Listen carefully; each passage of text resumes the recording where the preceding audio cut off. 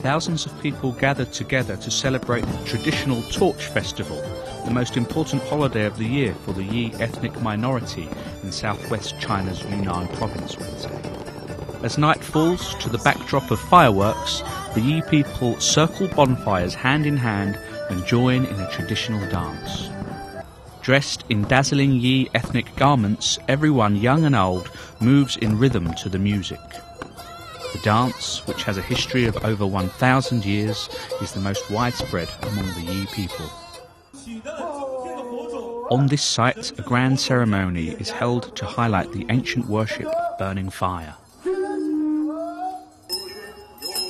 The Yi people believe that fire can drive away evil spirits, protect crops from insects, and bring good luck. The Torch Festival falls on June 24 of the lunar calendar every year.